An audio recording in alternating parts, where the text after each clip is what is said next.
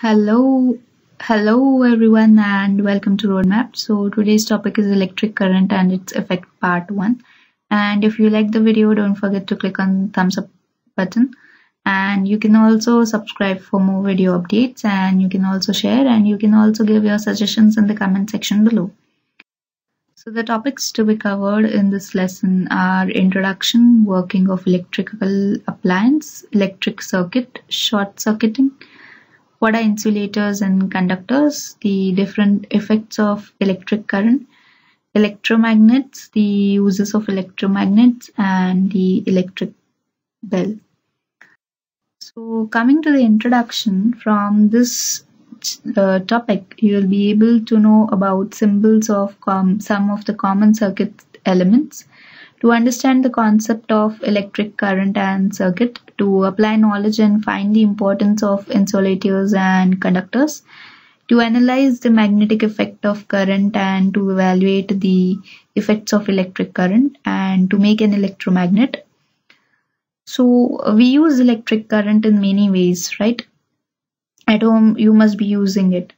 It must be using to run fan and air coolers during summer. At night it lights our home, and we use it to run room heaters in winter to warm our rooms. It is used in refrigerators to keep things fresh at low temperature. It is used in geysers to heat water. It is used in electric heaters to produce heat required for cooking purpose. It is used to run radio, television, and music system. The telephone also uses electric current. And there are other few electrical devices which are used at home. Now you can make a list of it. Like in factories it is used to run huge electric motors. It is used to run electric trains. Then in cinema halls it is used to run a projector. Even in schools it is used to run a projector, right? And electric current is used in large number of devices which make our life comfortable. So in industries, electric current is used for making electromagnets. Electromagnets are used extensively for lifting heavy loads of iron in television and telephone and in MRI machines. So these are the different uses where the electric currents are used, right? So these are all the different uses of it. You can note down the other different uses of electric current if it's coming into your mind. So what is the working of an electrical appliance? Can you think? An electrical appliance, when put in use, is connected by an electric wire to a plug.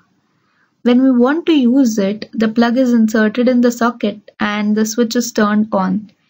And when we want that appliance to stop working, we put the switch in off position, right? You must be using it at home. The switch is for on and off according to your use. So what is electric circuit exactly? Now, arrangement for obtaining electric current in a conductor by connecting it to a source of electric current is called an electric circuit or a circuit. An electric circuit is the closed path in which electric current flows. Now, in other words to say, a continuous conducting path for the electric current is known as an electric circuit. When an electric torch is switched on, the bulb glows and emits light. And the bulb glows because on pressing the switch, electric current flows from the battery in the torch to the bulb. And the conducting metal strips provide a closed path from the flow of the circuit. So there are two types of circuit, closed circuit and open circuit. The path along which the current flows is called as circuit, and the current flows only if the circuit is complete or closed. If the circuit is broken or incomplete, the current does not flow. Now, for an electric circuit to be completed, every part of it must be made of conductors. And if there is an insulator in the path of the circuit, it is said to be broken or incomplete or open. So from this figure you will be able to get the open circuit voltage and the closed circuit voltage. Now there are different components of an electric circuit, like which are essential. Example, the source of electric current such as cell or battery, connecting wires which are generally insulated copper wires, key or switch, or an electrical appliance that uses the current such as an electric bulb. So there are electric symbols. What are these? To represent these elements in a diagram, a standard set of symbols is in common use. And from the figure you can see some of the common symbols of electric symbols that are used for cell, battery, switch, bulb, buzzer, ammeter, voltmeter, motor, resistor, variable resistor. So all these symbols you have to memorize, you have to practice them. Now, what is switch? Now, this must be a question which must be coming into your mind, right? So all of us have seen electrical switch, but do you know what is the actual use of switch and how does it work? This must be a thought which must be coming to your mind. A switch is a device used to close or open an electric circuit. It consists of two brass terminals into which fits in another piece of brass. So one brass fits with the other piece of brass, and by turning a small knob in upward or downward direction, it is switched on or off. In your previous classes, you must have prepared a switch using safety pin, and you must have studied them. When the switch is closed, the brass terminals and the movable piece of brass make contact with each other. When the switch is open, the brass piece is not making contact with the brass terminals. So this is important to remember. The switches are generally covered by plastic or bakelite case so as to protect the user from receiving any electric shock. Now, what is electric fuse? An electric fuse is a safety device which works on the heating effect of electric current, and it breaks the electric current if there is an excessive flow of current in the circuit. Now, it is the weakest part in an electric circuit which results in melting and breaks an electric circuit in use. Now, there are some reasons of melting of fuse wire. These are: the circuit gets overloaded due to large withdrawal of current. There is short circuiting due to worn out insulation on connecting wires, and fluctuations of current and power supply system taking place. So when some overloading or voltage fluctuation takes place, the fuse wire melts, and this in turn breaks the electric circuit and current stops flowing in the circuit. Now, fuse helps in disconnecting an overloaded or faulty electric circuit and prevent an electric fire. Now, that is most important, that it prevents electric fire. Now, what is short circuiting? When positive and negative wires directly come into contact, a large amount of current suddenly occurs in the electric circuit, and this is called as short circuiting. Due to short circuit, the wires will get overheated and may catch fire. The fire can cause damage to life and property.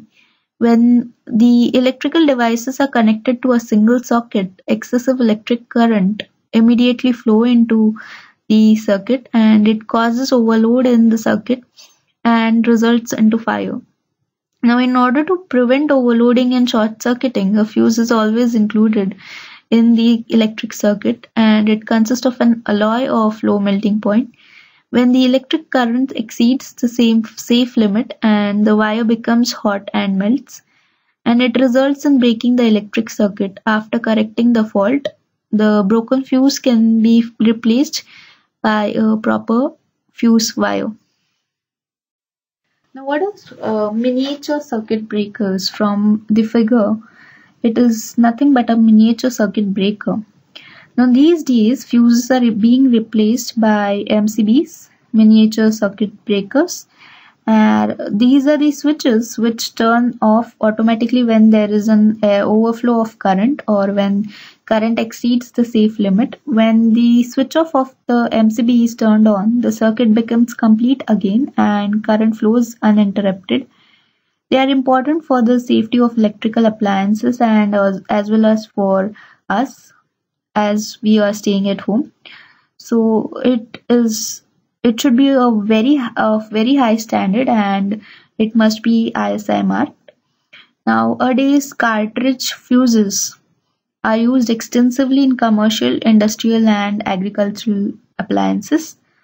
Now there are insulators and conductors, the substance which do not allow current to flow through them with ease are generally called as insulators. And the examples of insulators such as cotton, rubber, plastic, wood, paper and glass, air, china, clay, leather and pure weather. And the substance which allows current to flow through them with ease, that is easily, called conductors. And the metals such as copper, aluminium, silver, iron, steel are conductors. Human body also allows current to flow through it and it is also a conductor. Impure water is also a conductor of electricity. So this is all for today. Stay tuned for more lessons to come. In the coming lessons, we'll learn more about the effects of electric current, what is the heating effect of electrical current and the magnetic effect, then the lighting effect of electric current. So thank you for watching.